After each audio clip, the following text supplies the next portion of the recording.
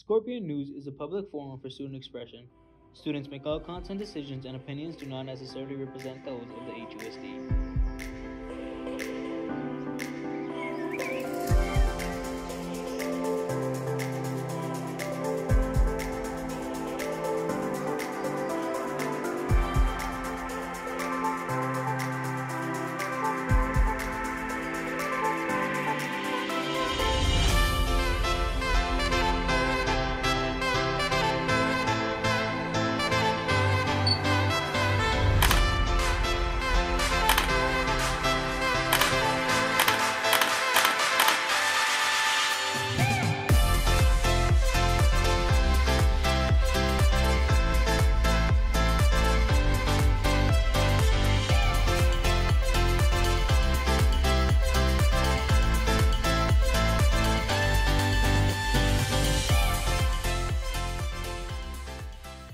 Welcome back, Scorpions, to another episode of Aspera Broadcasting.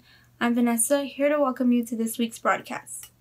Last Monday was Martin Luther King Jr. Day, a national holiday celebrating the life and legacy of Dr. Martin Luther King Jr., whose influence is still impactful today with civil rights. To honor the legacy Dr. King left behind, we decided to put together a segment to look back at the life and influence of Dr. King. Let's take a look. From an early life, Martin Luther King Jr. was an outspoken advocate for civil rights and racial equality. King became a member of the Executive Committee of the National Association for the Advancement of Colored People in 1954. During that time, he was ready to accept a leadership role for the first great African-American nonviolent demonstration of contemporary times in the U.S., the bus boycott. As a result, on December 21, 1956, the Supreme Court declared the laws requiring segregation on buses unconstitutional. While fighting for civil rights, King was arrested 29 times, his home was bombed, and he was subjected to personal abuse.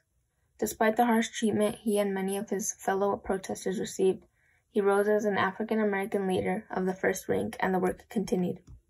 Later on, in 1957, he was elected president of the Southern Christian Leadership Conference, an organization formed to provide leadership for the civil rights movement, which was influenced by the ideals from the late Gandhi. In the 11-year period between 1957 and 1968, King traveled over 6 million miles and spoke over 2,500 times, appearing wherever there was injustice, protest, and action. The letter from a Birmingham jail further ignited the civil rights movement, where he sought to bring national attention to issues over voter oppression and segregation. His most famous feat was the peaceful march on Washington, D.C. on August 28, 1963. King delivered his I Have a Dream speech to 2,500,000 people gathered at the Lincoln Memorial. Here he called for civil and economic rights and an end to racism in the United States. At the age of 35, Martin Luther King Jr. received the Nobel Peace Prize. Today he leaves behind a legacy of hopes and dreams that we must choose each and every day to work towards. We must continue to serve our local communities. We must continue to fight for an equitable world for the betterment of all people. Thank you so much to Freddie and Elizabeth for producing that segment. Now on to our announcements. We would like to introduce our first ever Hesperia High School retro-themed virtual talent show. Try saying that 5 times fast. You probably could, I couldn't. Anyways, students get to participate and show off their hidden skills. Let's take a look at the sneak peek.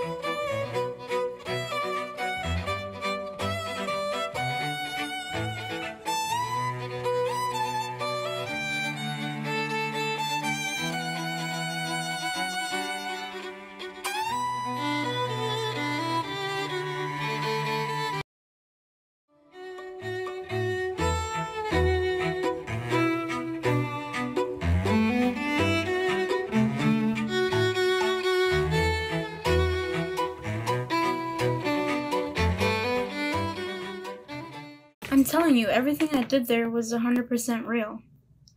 Anyway, if you would like to participate in the virtual talent show, submit your audition to this email.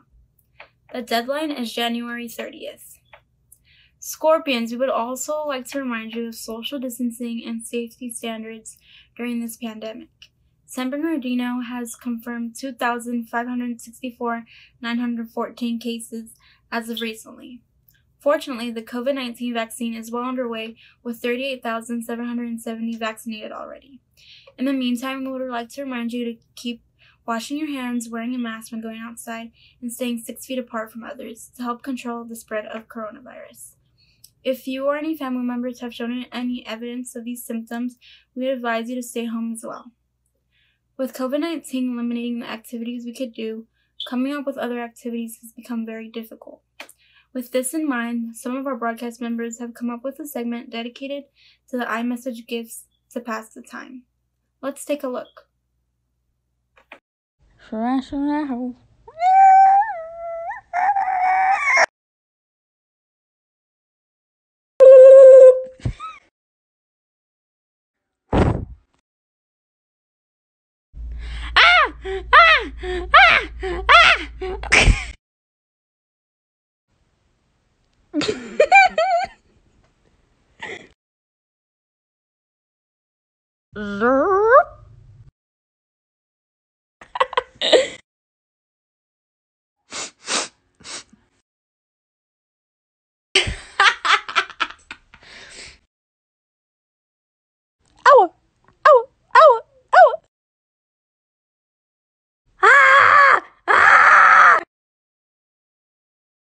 Yes, yes, yes, yes.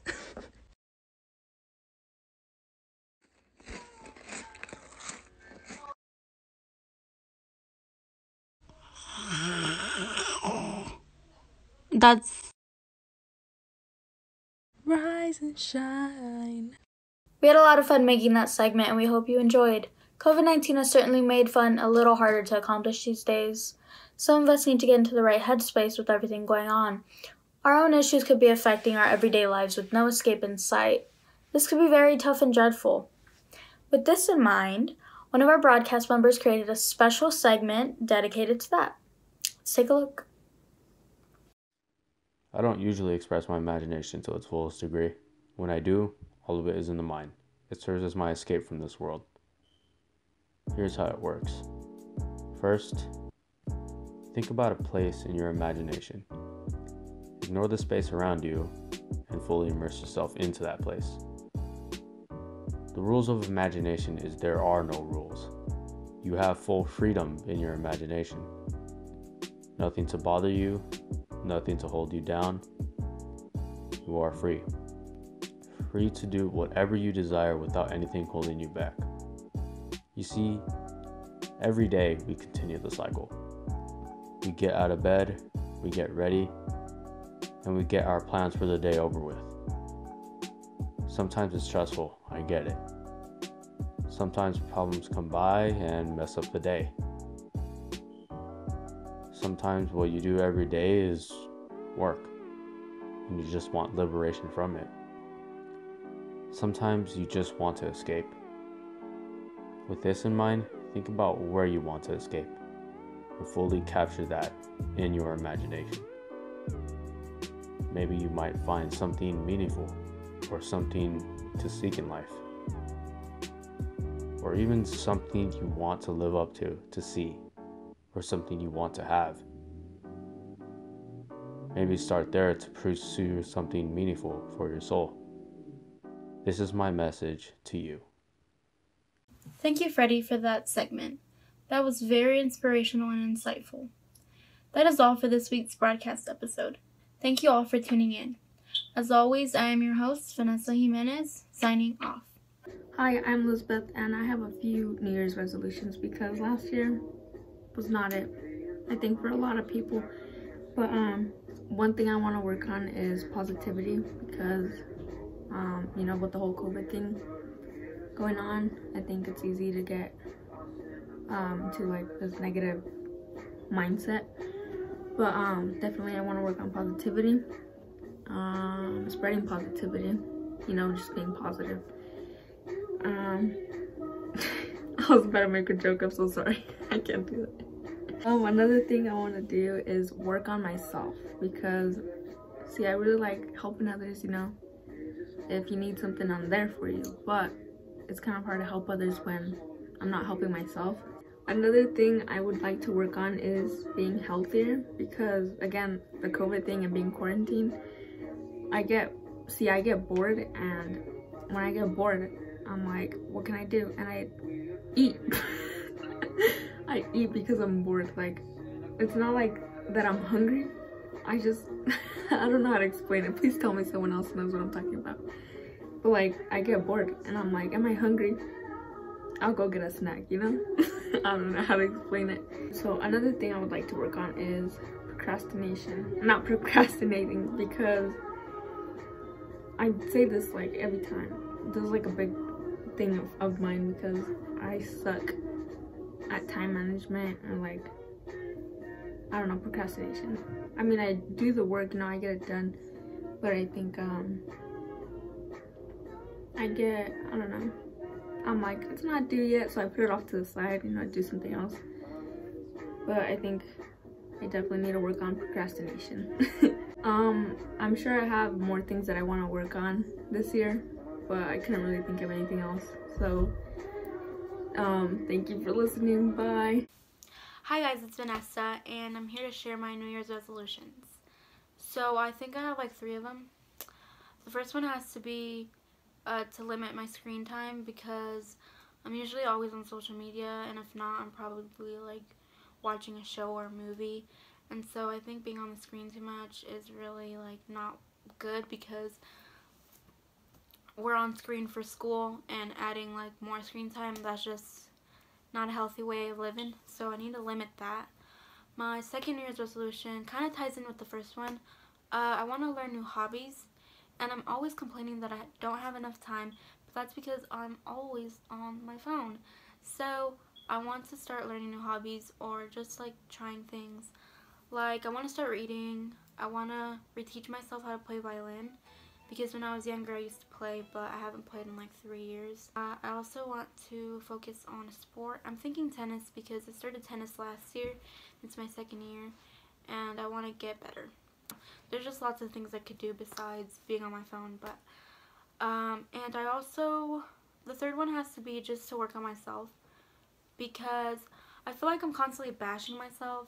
I don't know, whether it's procrastination or the way I talk, or like always like judging myself. So I want to focus on myself, be nicer to myself and to people. So that's pretty much it. Work on myself. Hope you guys are staying safe and remember to love yourself. Spread kindness. Treat people with kindness, love. Okay, bye. Go like Charlie.